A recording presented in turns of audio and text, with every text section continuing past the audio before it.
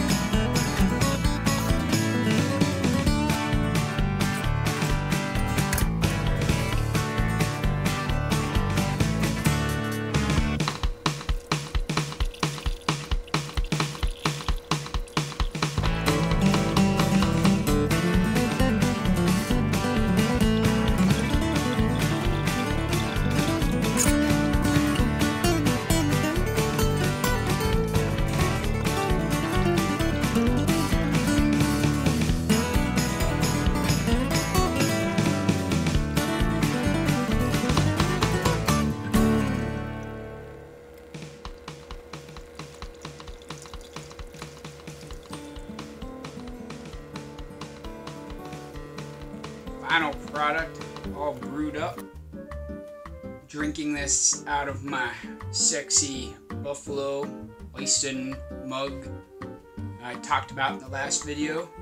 I got it from Happy Trails Hiking. He didn't just send it to me, I bought it. Because it's a good deal. Beautiful pictures. I'm so excited about my buffalo that I just kind of talked about buffaloes, but they take pictures from a lot of national parks, and there's a lot of landscapes that people like too. Not everybody likes a big woolly beast. My wife does. Not everybody likes animal pictures as much as like maybe a waterfall, you know, or the red rocks. Let me show you something. Alright, warning for those of you that get kind of like motion sickness. I don't have a sexy $10,000 camera or something, and I'm gonna move it with it on, so there might be a little bit of shaking. It'd be like the Blair Witch Project, except inside my office. So, over here on the wall, I have this poster. Now, they didn't take this picture. The National Park took this picture, probably like 30 years ago, because that's when I got the poster. But, look at these beautiful rocks in Bryce Canyon, right? Who doesn't like big red sandstone with like hundreds of different shades of red and orange, and it's just amazing. Well, this is one of the things that they took pictures of that you can get a poster of, a t-shirt of, a mug like I got. We'll set everybody back down here. Now, spinning back around here. Let's not fall off the chair. Okay, I'm back, sitting down safely. So, there's a lot of different fun things you can get there, and it's affordable. You have to pay a little bit of shipping, but you know, they make good gifts. So, let's talk about the coffee. It smells much different than it did in the bean form. Kind of like hay. And I can see a lot of coffee oils on top, so it's nice and fresh, roasted. See what it tastes like.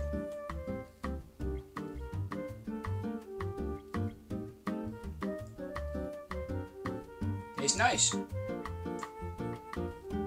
I think Kay will like this one, because it tastes a lot like the 8 o'clock that she likes. Has a little bit of a grassy taste almost, like the one we had from Papua New Guinea, probably at least a month ago. I think it was like probably the 3rd or 4th coffee I reviewed in the series before this that we did all coffees. I'll stick a link up here somewhere. I think that way. Getting a little confused with which side, because I'm sitting at a different angle. Shouldn't be that complicated to know where the little sign comes. Up above! That's always safe that way. So, tastes kind of like the coffee from Papua New Guinea, even though this is from the totally opposite side of the world. But it's nice. Not that dark smoky taste that I like the most, but this light kind of grassy taste, and then it has something else after. I don't know if it's because it's so fresh and it's the coffee oils, but it really kind of fills up my mouth. You know, I talked about that with the yogurts months ago in the yogurt series, where some of the full-fat yogurts kind of just filled up your whole mouth. This coffee does that, which is unusual.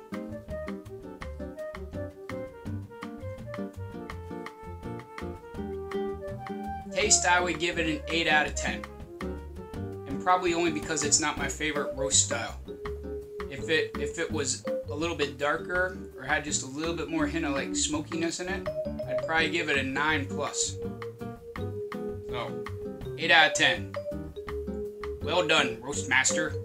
I'm going to pause the video, and we'll come back and we will try the second one, which I believe is a special winter edition version.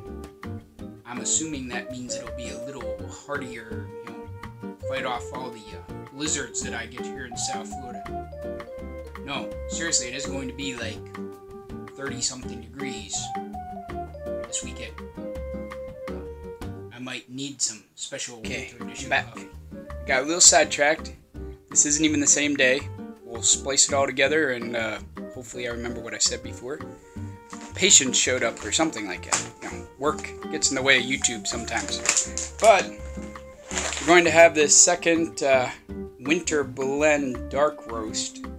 It says it's sweet vanilla and cocoa overtones, and it smells amazing, just like the other one right through the bag. So I'm gonna go blend this up quick, then we'll be back here to taste it and see what we have to say. Alright, I'm busy brewing up the winter blend, but when I poured it out to grind, I just noticed how dark it is and shiny because it's pulling those oils out. And I wanted to show you the comparison between the two beans. Now remember, this is the first one we had, the Roastmaster's special limited blend medium roast. And this is the one I'm brewing right now, the winter blend dark roast. This is what they look like before you grind them up, right? This is the Roastmaster medium, and you would say, oh, that's pretty dark. Until, look at that. You got one that's kind of a chocolatey brown, and one that looks almost black. They're so dark. And you can see a little bit of shininess, like some coffee oils coming out here. But these ones look almost like they'd feel wet when you pick them up. That's the difference between the two roast levels. Taste-wise, well, the coffee should be done brewing in the other room. So let me go get it, and we'll find out. Alright, so here's our winter blend. I got it in my sexy mug, just like last time. Remember, if you want a mug like this with a big woolly beast on, or mugs that have scenes from different national parks, like the Bryce Canyon picture I showed you earlier in the video. Check it out over at Happy Trails Hiking. Let's see what this tastes like. It smells good. Doesn't smell as strong as I would expect compared to the beans when they're dry. The beans when they're dry smell very strong. This it's kind of average smell. Not overpowering, but you can tell it's coffee.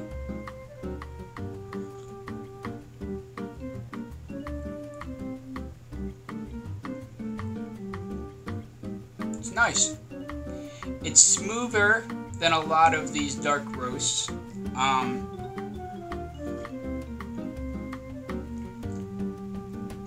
Just a hint of that bitterness that a lot of darker roasts have in the middle, but a smooth taste overall.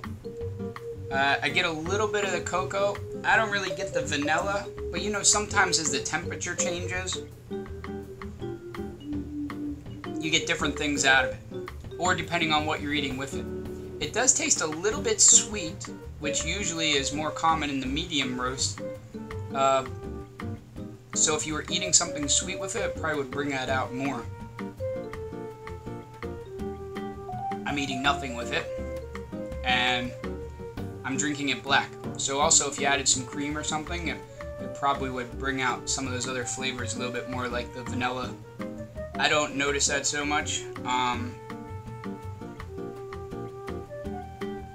Definitely the cocoa, and definitely just like a nice roasted, you know, roasted flavor.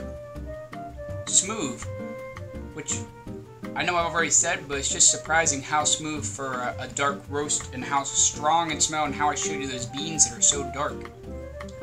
I like this one a lot. I definitely will look for it next winter again. I don't need to rush out and buy like 4 bags of it right now before it's gone, because I have a whole stockpile of coffee from the coffee reviews still. It says on the side here, which was interesting to me, that it comes from 3 countries. So this is a blend of a bunch of the different local farmers they deal with in Nicaragua, Peru, and Honduras. I like this one a lot. This is going to be my favorite of the 2. I think Kay will probably like the medium one a little better, but I'm going to send her some of both since I have so much coffee. Because for a dark roast, which she usually likes more of a medium, this is a pretty balanced, friendly dark roast. It basically just has a little bit more flavor and kind of lingers a little longer after you drink it. It doesn't taste like you got, you know, punched in the face or something when you drink it, or you're drinking something with tar in it, or like some of the stronger dark roasts do.